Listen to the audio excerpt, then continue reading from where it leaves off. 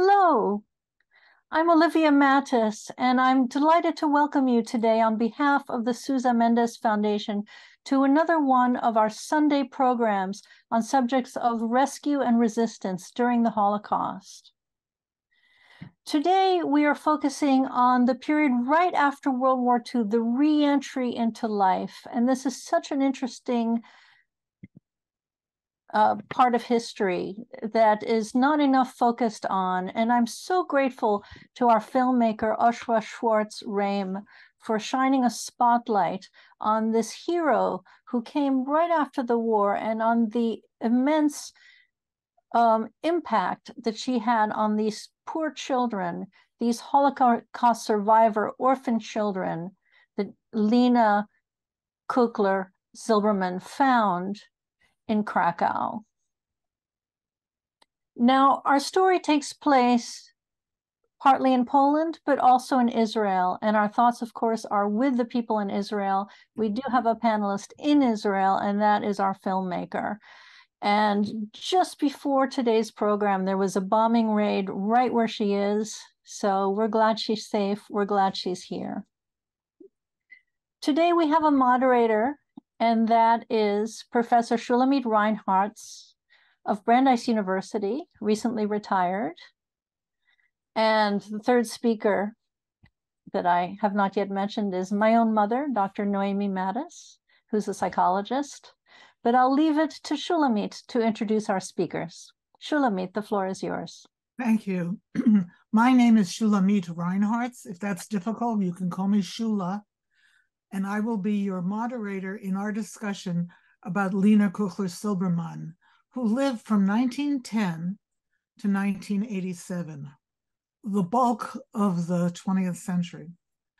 In these days and weeks of horror for Israel and Jews around the world, I am really grateful for the opportunity to participate in a discussion of the extraordinary Lena Kuchler, who understood the healing power of love. I believe we need Lena today, just as we needed her after the Shoah and in the early years of the State of Israel.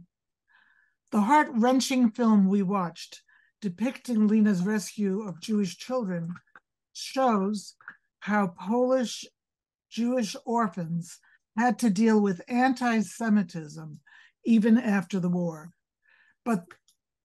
But the film also offers a heartwarming story depicting not just what was terrible, but what was positive. And that is depicting Lena's ability to help and heal them. It's remarkable that human beings, little children who don't yet have defenses and don't have their parents around, could actually heal. We have two excellent speakers today. Our first is Dr. Noemi Perlman Mattis, a retired psychologist who lives in Salt Lake City, of all places, Utah. I'm not prejudiced against it, it's just surprising. Dr. Mattis's career has focused on treating adult survivors of childhood trauma. What you should understand from that is maybe PTSD or some other concept. How did children who have trauma become adults? Did they live with the trauma forever, or were psychologists able to help them? Noemi brings to this topic her academic training and clinical experience, as well as her personal knowledge. And this personal knowledge comes from the fact that she herself was a hidden child in Brussels during the Shoah, so she could really empathize with people who had trauma as children. Naomi's parents were Jewish rescuers of Jews. Let me say that again. Noemi's parents were Jewish rescuers of Jews, a rare thing, and established several orphanages herself. That is also part of her experience. Because Yad Vashem, the Holocaust Memorial and Research Center in Israel, honors only Gentiles as righteous Gentiles, the B'nai B'rith World Center in Jerusalem started a program in 2011 to honor Jews who saved Jews. Noemi's parents are two of the recipients to date. Our second speaker is OSHRA SCHWARTZ REIM, filmmaker, film director, and expert on Israeli film. OSHRA has a wealth of knowledge about Lena Kuchler-Silberman beyond what she incorporated into the film. She could probably speak to us for hours. And she will share some of that knowledge, just a bit, with us today, along with relevant slides. OSHRA is calling from Israel, as Olivia Mattis told us, where she lives and teaches. In fact, she just got out of her classroom to come to us. We send you our best wishes, OSHRA, as you deal with life during the war of Israel against Hamas and the existential crisis it represents for Israel and all Jews. A few words about Lena. In my view, everyone who helped European Jews during and after the Shoah is a heroine or hero. But I consider Lena special among them for many reasons. She was single. She was a woman. She was a Jew. She rescued children on her own. Furthermore, Lena took care of so many children, not just a few, children whose ages ranged from toddlers to teenagers. Lena is special because she took care of these children for such a long time, eventually bringing them to Israel after the state was founded in 1948. And then she let them live on their own when they were ready, and she stepped somewhat aside. Very few heroes step aside. It was only in 1957, at age 47, when she knew that the children were doing well, that she married and gave birth to her daughter, Shira. Lena rescued the children physically. She also educated them intellectually, emotionally, morally, as members of a group and as Jews. And now let's hear from our first expert, Dr. Noemi Perelman-Mattis. Good afternoon. My only knowledge of Lena comes from OSHRA's beautiful movie. Much of the movie addresses Lena's healing work with the children, and that is what I intend to focus on since I'm a psychologist. I believe that it is the first time that the Sousa Mendes Foundation celebrates a war hero whose major contribution came after the war. It is appropriate because trauma has a long wake. Even if you're lucky to encounter an inspired healer, the journey to recovery is a long and arduous one. I was struck with Lena's approach, which was way ahead of her time. In the years after the war, professionals did not speak about trauma as a source of dysfunction. Even 20 years later, when I was a PhD student at Columbia University, I never even heard the word trauma. When I sought my own therapy, I met with 3 psychologists, all Jewish. I mentioned that I had been a hidden child. No one ever asked me about it, and I didn't volunteer. But Lena focused on the trauma. She started her interaction with each child with the words, "Tell me your story." We now know that each retelling of the trauma story to a supportive listener makes it more bearable. Most cultural traditions understand that. In the Jewish culture, we sit Shiva after bereavement, and we begin to heal as we tell the story to each visitor over and over again. It is hard to really listen to trauma stories. It takes courage. At the present time, we are all affected by the events in Israel and Gaza. Some of us would rather look away, and the news programs give us trigger warnings. Lena had the courage to listen and share in the child's pain. We know that she herself had suffered great losses. It may be that she found healing in the sharing. As I prepared this talk, I thought of my own mother, Fela Perelman, Olivia's grandmother. During the war, she had worked in Belgium to find hiding places for Jewish children. After the liberation, she established homes for the Jewish orphans. She was inspired to hire young people returning from concentration camps as counselors. Trauma survivors understand one another. They speak the same language. The counselors and the children could heal together. They created a new family. OSHRA's movie highlights Lena's approach with acting out and difficult teenagers. Those are kids who have seen awful things. They have mostly encountered two kinds of people, victims and perpetrators. Those were their only role models. The victims are weak, the perpetrators are strong, and strong feels better. It makes sense to emulate the perpetrators. Lena did not berate the children. A less intuitive therapist might have doled out punishments or at least remonstrations.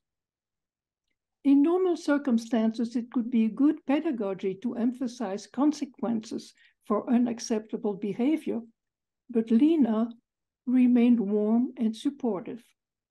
She understood that those kids had just lived with constant fear.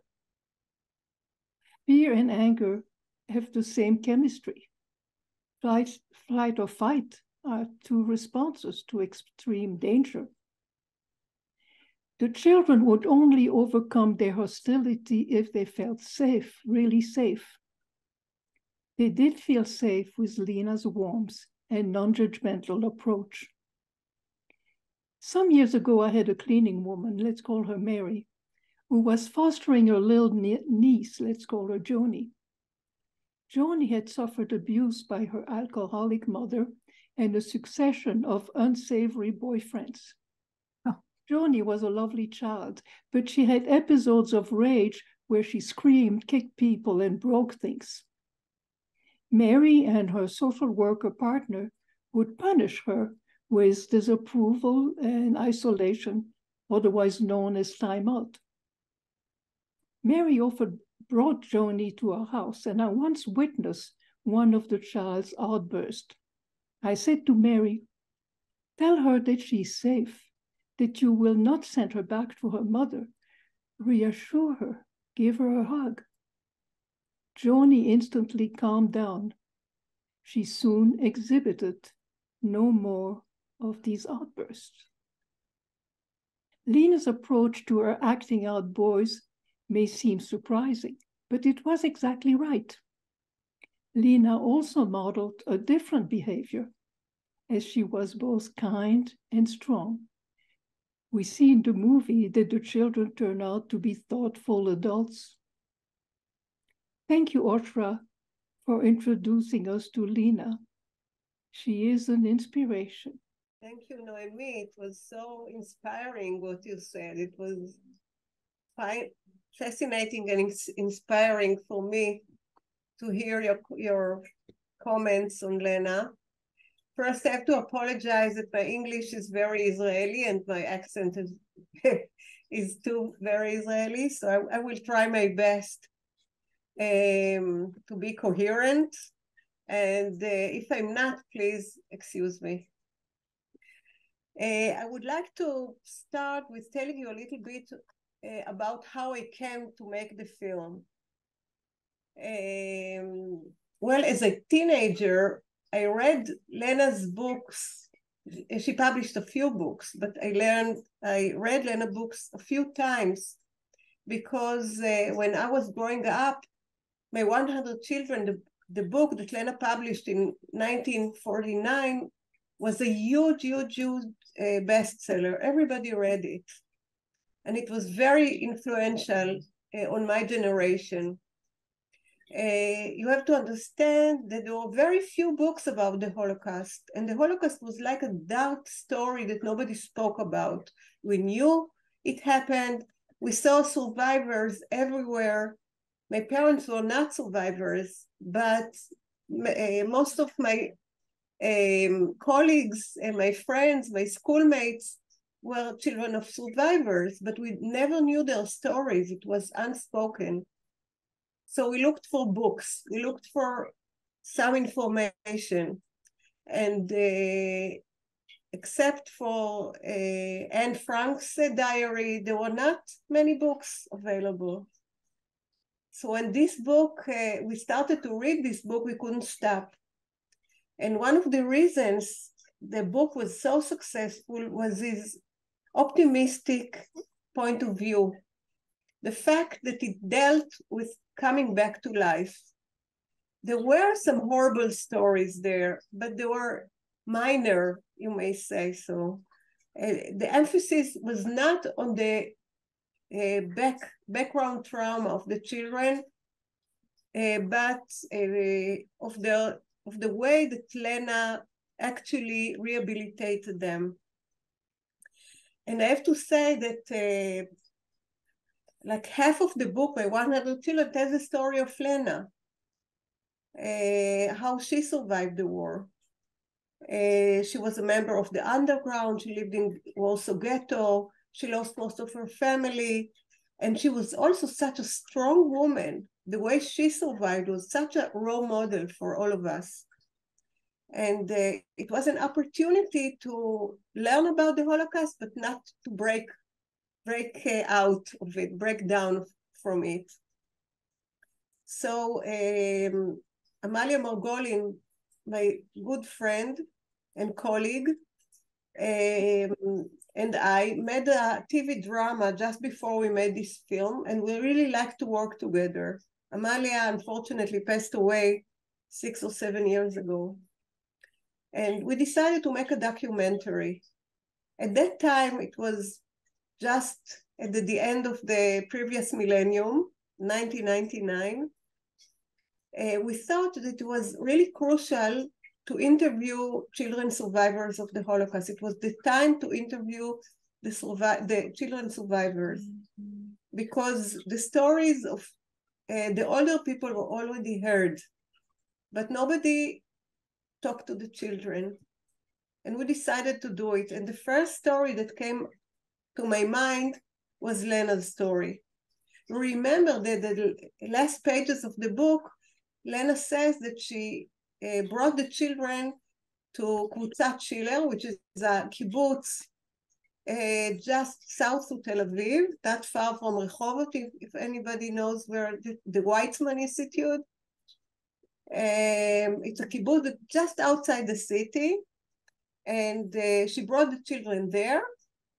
And the younger children, and we decided to call the kibbutz and ask if there are still Lena's children there.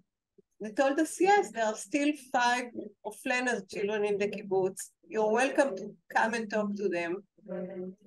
So the next Saturday, we just drove to the kibbutz. And the first woman that we interviewed was Leah Reved.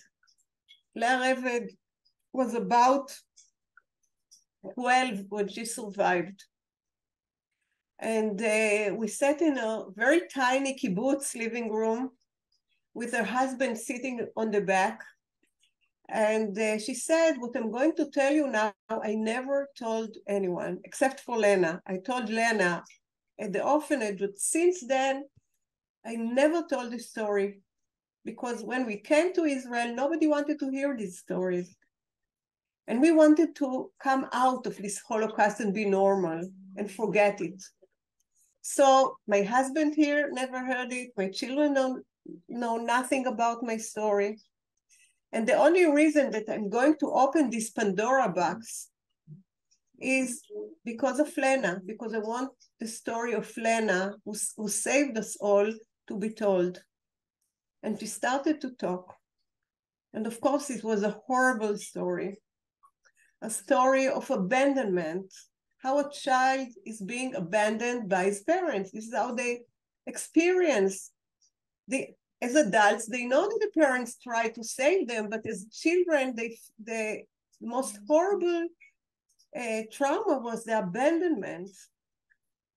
And after Leah, we heard another story and another story, and they were all of them were really horrible stories. And in all of the story were horrible stories of trauma and abandonment. We came back home. I still had young children at home in 1999, and Amalia as well. And we hugged our children. We were really felt shaken and terrified. The first thought was, what did we think of doing such a thing? We are not social workers or psychologists. We never talk to post-traumatic people. This is such a big responsibility, and we don't have the credentials to do it. How can we do it? We're really terrified. But the second thought was, there is no way back, actually, because once they told us this story, once they gave us this hidden treasure, we had to tell it, we had to make the film. So this is the beginning of the journey of making the film, a journey that took 4 years, 4 years of research, of traveling, not only in Israel, but in other countries, in America and France, and other places. The first picture that you see is actually the first photo of the children after the escape from Poland, from communist Poland in 1946. You probably remember the heroic story, like Sound of Music, how Lena took out the children in a very, very big risk, personal risk. And they are in the main square of the old city of Prague. It's a very famous statue behind the bus. The children came out of the bus. Some of them remained inside, but most of the children came out of the bus and smiling, because it's the first feeling of being free, the first time they felt free. What you see below the picture is Lena's inscription in her handwriting, and you see the translation here. And for me, it's like a voice from the past. When I touch this inscription, I feel that somehow I can touch Lena, because when we started making the film, Lena was no longer alive. She passed in 1987 when she was 77. So we never met her, and she's my biggest hero. You can, here it is. We use this photo for the film poster, one of the film posters. And you can see, fifth from the right, you can see Lena. There's a child waving his hand behind her. Yeah, you can see the point. And as you can see, she was really tiny. She was the height of the children. And she was quite small, but very authoritative and very, very strong woman. She was like this, she's a tiny figure, but she was bigger than life. When we, at the end of the film, if you remember, we made a reunion of the children at the kibbutz at Kvutzat Schiller. Around 55 of the children came, and we printed this photo on a huge Perpex board, and the children wrote their names. If you remember, they're writing their names on the photo. The big Perspex board is in the Museum of the Ghetto Fighters in Acre, in Israel, where most of Lena's archive is. If you happen to go there, you can see a lot of Lena's archive in that museum. You can move on to the next. What you see in the photo is still in Poland, in Zakopane. Lena is feeding a child. This is not a posing to the camera. It was a day-to-day work.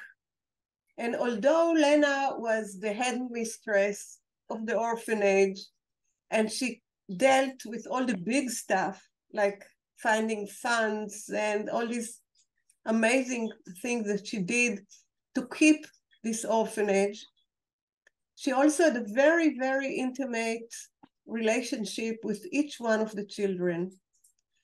And they felt that she was their mother. They felt that this woman actually had a very, very private and personal relationship with each one of them. And I think you can feel it in the film when they talk about her. They don't talk about this woman who saved them. They talk about this woman that when she died, they felt orphans the first time, because when their birth parents died, it was, as Edith says in the film, it was like everybody was like this. It wasn't a thing.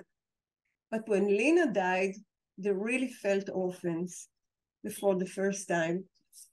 I want to tell you one of the stories. I think I don't have time anymore. The time is it's really going very fast, but I'll say it very quickly. The story of Yossi. Yossi is the man who doesn't know his identity. His identity is lost. And maybe we can show the next slide already. In this photo, you can see Lena holding a child who looks quite Jewish. This child is Isaac. Isaac is not in the film. Yossi, in the right, is actually one of the heroes of the film. But when they were taken out of the monastery, they were always together, leaned one on the other. They were like siblings. One of them looked Jewish and the other one didn't. And nobody knows if he was or wasn't, because they were rescued out of bombed Warsaw with no papers and nothing.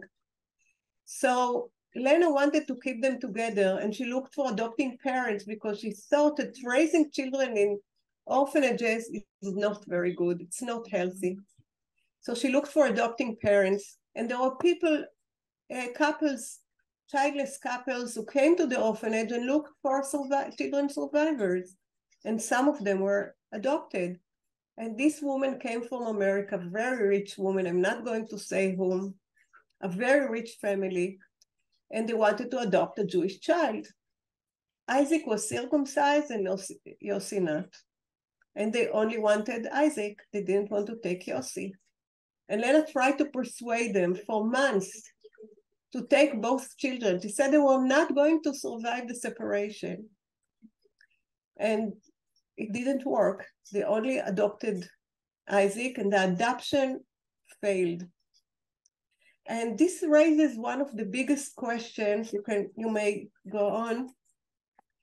If this is, we took out, it's an zooming of the same picture of Lena holding Isaac. It was the book cover, the reissue of the cover in 2003. We used this photo as the book cover. And we change the photo. The biggest question that comes out of the film, and even in the book, in Lena's book, are these bones can come alive? The question that she asked when she sees the children the first time, is this even possible to rehabilitate children with such trauma? Is it even possible to raise them to be normal people and productive people in society? For most of them, it worked, but not for all of them. And here you see, we can go to the last photo because my time is over.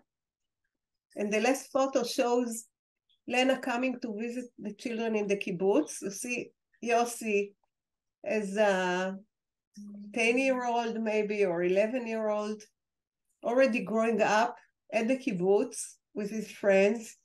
Everything looks normal. Everything on the surface, they seem happy. But are they really happy? This is a question that we must ask ourselves over and over again. Thank you. Thank you, OSHRA. So we will get to audience questions in a few minutes. So I do encourage all of our audience members to put your questions into the chat box. I'm sure that there are a lot of things that you would like to ask. I know I certainly have many questions myself. Right now, let me take this opportunity to tell you about what we have upcoming at the Sousa Mendes Foundation. So this is the perfect time to be writing those questions in the chat box. So we have 3 more programs in 2023. We have programs the next couple of weeks, then we take a break for Thanksgiving, and then we reconvene in the beginning of December. Next week, we're showing a film called Among the Righteous, Stories of the Holocaust in Arab Lands. And that is the story of how many people don't know that the Holocaust actually extended into North Africa, that there were 4 North African countries where there were concentration camps. And there were members of the local population who actually rescued these Jews from Nazi concentration camps in North Africa. It's quite an astounding history, and we'll have the world's expert on this history, Dr. Robert Satloff, and we'll have a man, Ambassador Nissim Tzvili from Israel, who was himself rescued by one of these families. So that's another paid program like today. The following week is a free program, and that's a very explosive, controversial film called Who Shall Live and Who Shall Die. It has to do with the United States and whether the United States could have stopped the Holocaust. And it's quite an astounding movie that was made 30 years ago, and it's still very, very fresh. Then we have Thanksgiving. So in early December, we have our last program of the year, and there we are honoring and celebrating modern day heroes, Serge and Beata Klarsfeld, who are famous as Nazi hunters, the most famous living Nazi hunters, Serge and Beata Klarsfeld. But there's so much more than that. They themselves documented the Holocaust in France. They were behind the founding of the Musée de la Shoah in Paris. They continue now in their 80s to be active in speaking out against the rise of extremism in countries around the world. They're very politically active. They're extraordinary people, and you will not want to miss them. They're going to be interviewed for our program by Peter Hellman, who's been working on stories of Holocaust rescue since the 1970s. Fabulous author, Peter Hellman, and we will have the filmmaker. It's also on that program that you'll be able to buy a season ticket. If you like our programs, you can buy a season ticket for 2024 by choosing the season ticket level for the Klarsfeld program. So you'll have all of that information after today's program. And the last thing I want to mention to you is that we have this book that we are offering about the story of Hans and Margaret Ray, who were rescued by our hero, Aristides de Sousa Mendes. And it's the beautiful book on the journey that saved Curious George. And again, you'll have that information. So now let's turn the floor back. Before we turn the floor back, we have a little trailer of our program for next week. So let's play the trailer now.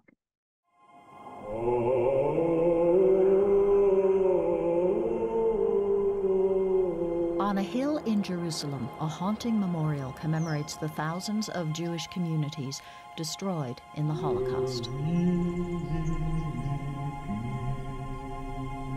The names of Europe's lost ghettos are engraved in our memories. But the story of what happened to Jewish communities in Arab lands is largely forgotten.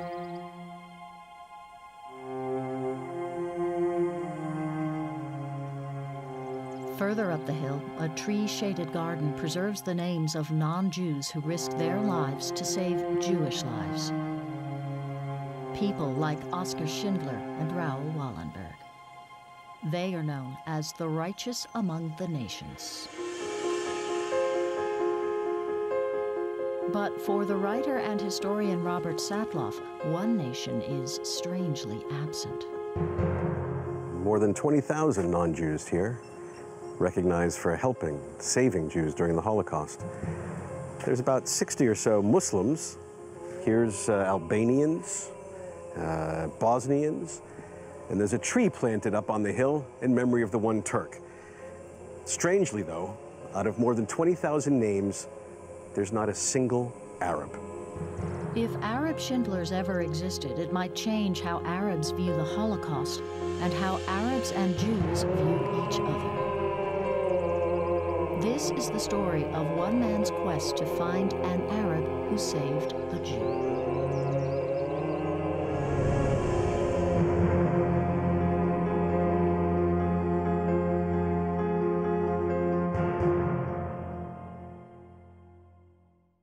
Thank you. Shulamit, over to you. We learned so much, I hope you will agree with me, from our two speakers. And they, and perhaps because we learned so much from them, the number of questions is actually small. They seem to have been answered. So you lucky people who have written questions, they will all be addressed, I believe. And the first two questions, one from Sheila Barden and the other one from Joan Kretschmer, concern Yossi. And the question is, Yossi seemed to question whether he was Jewish in the film. He really did. Did he ever come to a conclusion for himself after his visit back to the monastery? OSHRA, do you have some answer for that? Of course, there was no conclusion to the story. When we first talked to the children, each one had a big question for us. One wanted to find his lost sister, the other one is adopting parents from Poland. Everybody had a quest that they needed to finish with us. And unfortunately, it was, I can say it in a cynical tone, there is no happy ending for any of them. There was no happy ending of any of them. And Yossi couldn't, until this day, he doesn't know who he is actually, who his parents were. I know that they even tried genetic tests, but nothing was found. He's probably not Jewish, but it doesn't really matter because he grew up as an Israeli. So, and when we traveled around Poland, he used to ask me, do you know how horrible it is not to know who you are? And naively, I said, what do you mean you don't know who you are? I know who you are. You're Yossi, you have wife, children. How come you don't know who you are? But then I learned how horrible it is. But I have to tell you something. Since Yossi will never know who he is, he actually came out in the film. The question that he says, maybe I'm not Jewish, came out of his mouth with a lot of effort. It was the first time that he dared putting up this question. Mm-hmm.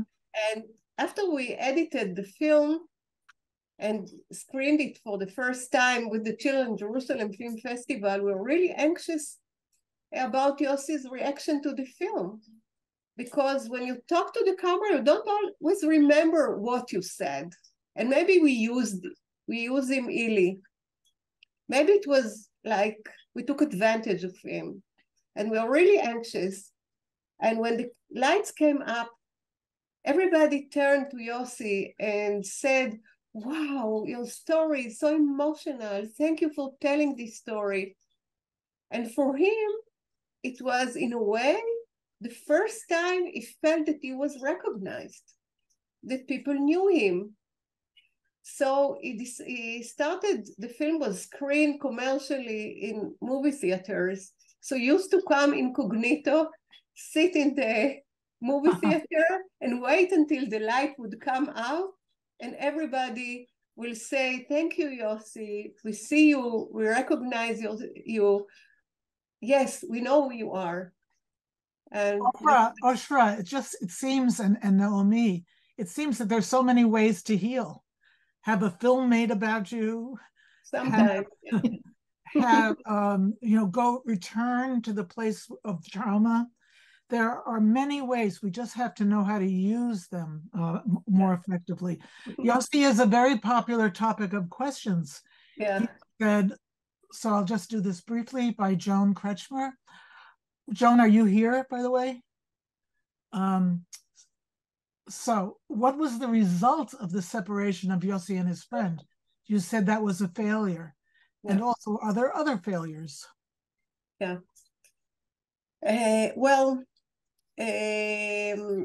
Isaac's adoption didn't go well. There was no bonding there. And the story of Isaac is really tragic. It's I'm not going to tell the whole story, but in a short, at the beginning, psychologists told this woman to keep bringing Isaac to meet with the children. So first, his adopting parents used to bring him to France and then to the kibbutz. But when they saw that it didn't have a good effect on him, and over the years, Isaac couldn't speak to Yossi because Yossi became Israeli, spoke only Hebrew, and Isaac was an American, they decided to separate them. And the separation did even worse. Oh, God. So Yossi, yeah, and he became a doctor and then a drug addict, and a lot of horrible things happened to him. We met him, and he was such a charming, amazing person and very, very broken. And we told him that the only thing Yossi asked for us, except for trying to know who he was, but he asked us to meet Isaac because he missed him so badly. He felt that his life was missing the main person, the closest person that he ever knew. And he really wanted to meet Isaac again. And he begged us to enable it. And Isaac said, I'm really sorry. I know that Yossi wanted to meet. I got a lot of messages over the year, but I'm walking on a thin ice. I'm afraid that if I meet him, I will break down. So he couldn't even give Yossi this present, unfortunately. You know, that's one of the beauties, I would say, of psychology. We might understand the large picture and be able to help people, but there are always people who cannot. I think about, did people here see the film about the Eichmann trial? Do you remember what happened in the Eichmann trial? All these people confronted Eichmann and told their stories and felt better for it, but one man fainted. He fainted, he could not do it, he could not speak, and he had to be carried out. So we humans are not the same, and there will be those who, like on a bell curve, those who adapt very well and those who can't at all. Thank you for that. You then, Joan, used the opportunity to say to Noemi that you admire her daughter, Olivia, very much, and that Olivia has not fallen far from the tree. Now, even though that's not a question, I think it's very good to share compliments and make people feel accepted and even loved. And here's someone who didn't like something. This is a person, Joseph Levin. Are you there, Joseph? Joseph said that he doesn't like or didn't understand why we emphasized looking Jewish. And then Joseph said, many Jews don't look Jewish. Dana, the sister of Yukek, looks less Jewish than Yossi. Yossi somewhat resembles the famous Israeli singer Arik Einstein. And then he corrects himself, not Yukek, but Yulek. So what is this business of whether we look Jewish or not Jewish? What does Jewish look like? My husband just told me not to wear a Jewish star outside. I'm going to go to a rally. And he said, you look Jewish enough, you don't have to add to it. What do you mean? So maybe you've heard that about yourselves. Why do we talk about looking Jewish and not looking Jewish? Well, in the Holocaust, it was a matter of life and death. Simple as that. But Dana could survive because she could pass as a non-Jewish kid. This is how she survived. She lived in Warsaw with her nanny as a non-Jewish child. They told her she learned all the prayers. Since she was blonde and blue eyes, she could survive. That's it. This is the only thing. It was a matter of life and death. And you know what? I'm also a child of survivors. And my mother had dark hair, which mine used to be. And then she was trying to survive, obviously. So she put peroxide on her hair, as many Jewish women did. And she pretended that she was not Jewish, and it saved her life. So the fact of looking Jewish can always be disguised. I look very Jewish and I'm proud of it. Okay. I don't have any problem of looking Jewish. It's just the story of the film. Right, right. And then we have a woman I actually know who was on the show, and her name is Sarah Silberman Schwartz, and she wrote a book of about 9 heroines of the Holocaust, and the story of Lena Kuchler-Silberman is in there. There was another question that didn't get asked having to do with Poland. Why was it so impossible to leave Poland at that time? So it's a history question. Maybe Shulamit can answer. Why was it so difficult after the war to leave Poland? Well, the world was divided then. It was the beginning of the Cold War. And the communist regime, which was based in Moscow, did not give freedom to people to do whatever they wanted. And they didn't care about the fact that the Jews were subjected to anti-Semitism at that time. So they just kept them there. And it was difficult to leave. Also, you know, you have to always remember, in the process of leaving, you're leaving a place and you're going to a place. Where could these people go? No country, and you know this, was truly hospitable to the Jews during the war, and very few were hospitable to the Jews after the war. Or if they were, it was in small numbers. So the whole business of getting visas, getting the money to go out, getting permission to leave, we all remember the Soviet Jewry plight, right? And they could not leave either. So, and then there was a question that wasn't asked, but it's something that really struck me in the film, and that's the story of the Pope and the one woman, one of Lena's children, who was herself rescued by the Pope. So I'm wondering if OSHRA can speak more about that. Yeah, this is one of it's really a mystery until these days. Edith was one of my favorites. I loved her like maybe a mother or an aunt. When Edith passed, it was really, it broke me up, broke me down. Edith and Max, they all became family to me. But when Edith said that she was rescued by Pope John Paul II, it seemed really weird how she remembered it, how she recognized him, and what really happened there. And when John Paul II came to Israel, we didn't even start shooting the film. We were still in pre-production. We didn't have any money. So we had to go and find a camera somewhere and recording material. And we had to shoot a meeting between Edith and the Pope. So first, we had to find an archbishop who will put her there so she can meet the Pope. And we had to write letters, and we had to plead for them to accept it. It wasn't very easy to do it. And we put a mic on Edith.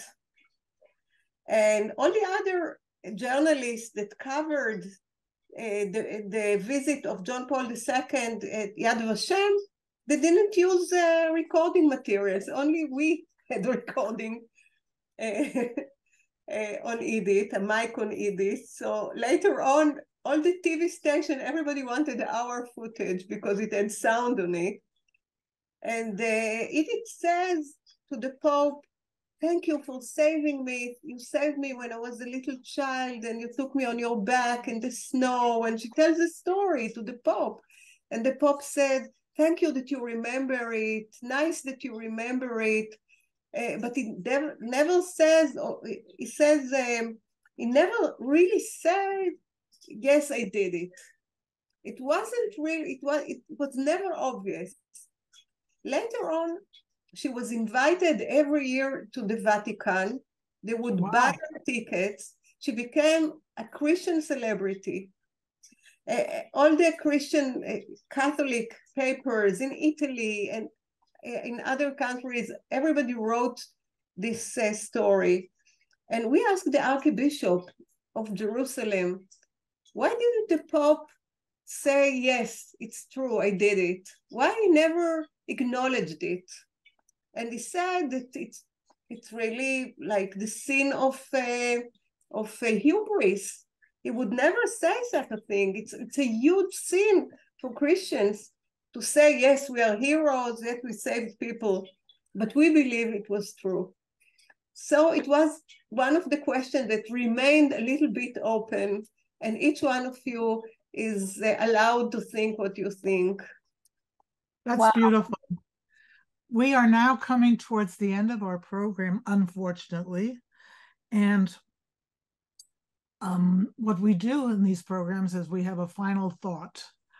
I'm going to switch the order a little bit and have Noemi go first because you have just given us so much, OSHRA. Maybe you want to think for a second. So, Noemi, what is your final thought? Trigger warning. My final thoughts are a downer. You may choose to mute me. Like most of you, I am in an ocean of pain. I feel horror at what Hamas did. I also feel sadness and some shame that the response requires the murder of so many innocents.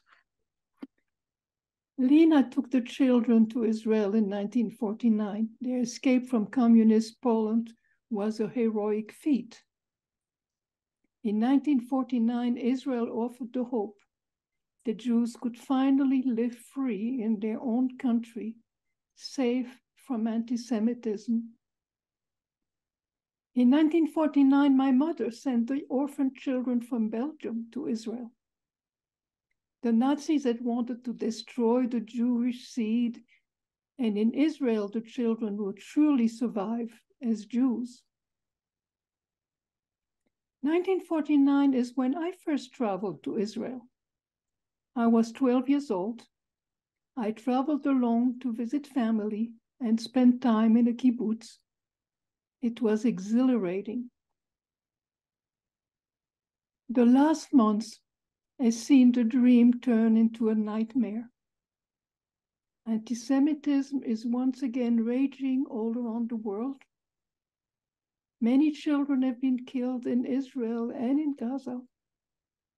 Many more are traumatized, and the trajectory of their lives has been forever impacted. They cannot even begin to heal. Healing from terror requires that one feels safe now. Many will replace their fear with rage.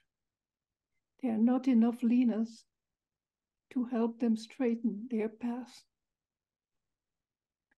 I was a child during the Holocaust and have now come full circle, back to the darkness in my old age.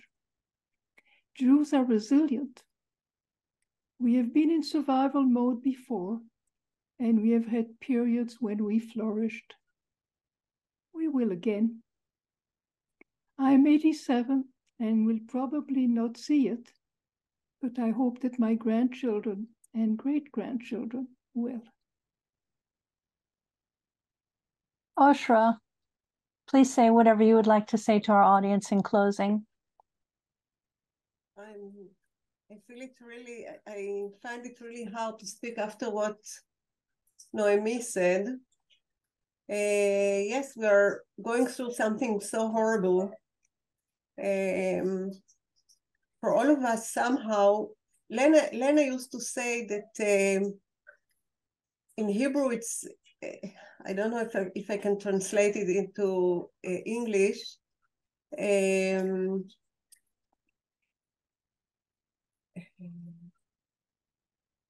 let me try to help you. 2 words for survivors. So it's like all of us escape. Maybe I can say it this way. There are survivors of the Holocaust, and all of us have escaped the Holocaust. Like all of us have escaped the Holocaust. Everyone who is alive in Israel, she said, have escaped the Holocaust. It means that somehow the Holocaust is threatened all of us, even the younger generation. Even I who was born in 1957, like Shira, Elena's daughter, have escaped somehow the Holocaust. But they are the survivors themselves, the people who were there. Well, they are the survivors.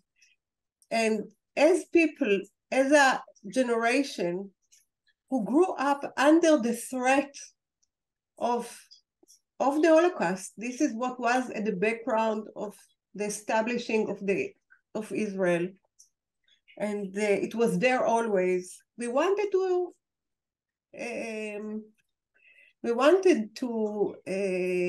take ourselves out of this shadow.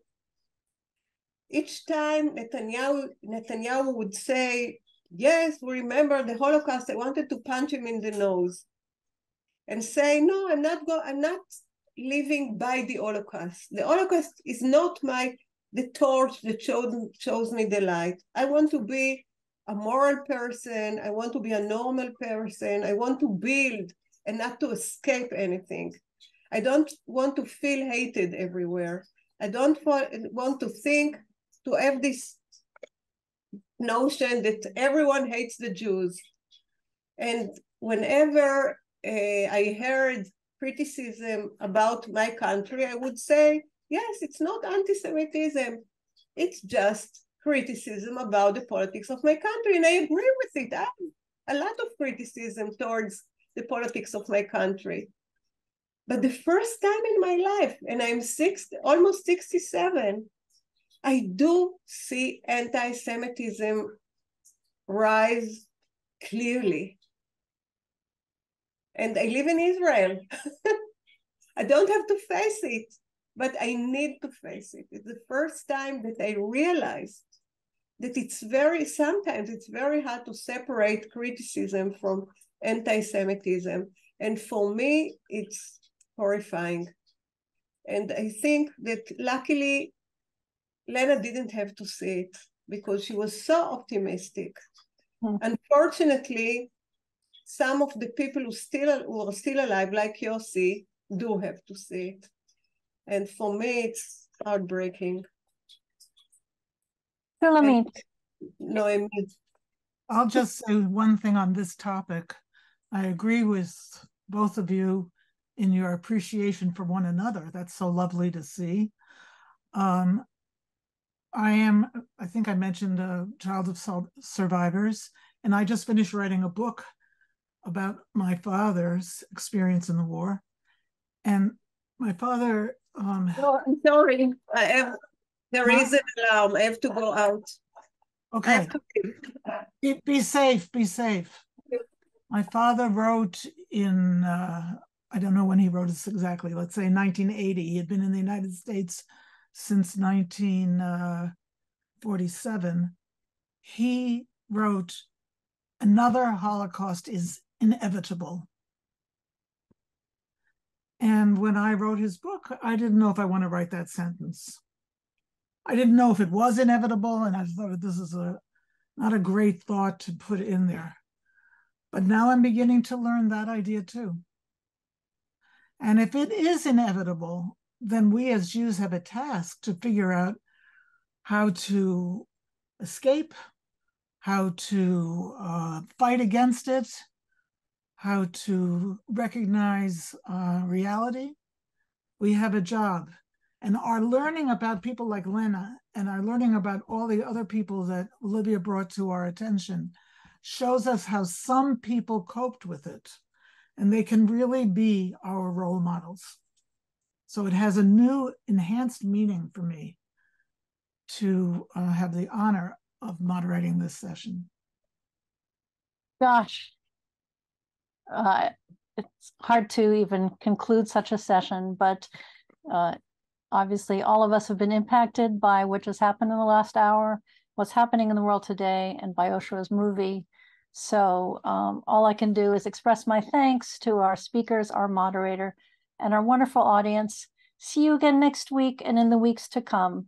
We care about you. Be well, everybody. Bye-bye, everybody. Be well. Bye. Bye-bye.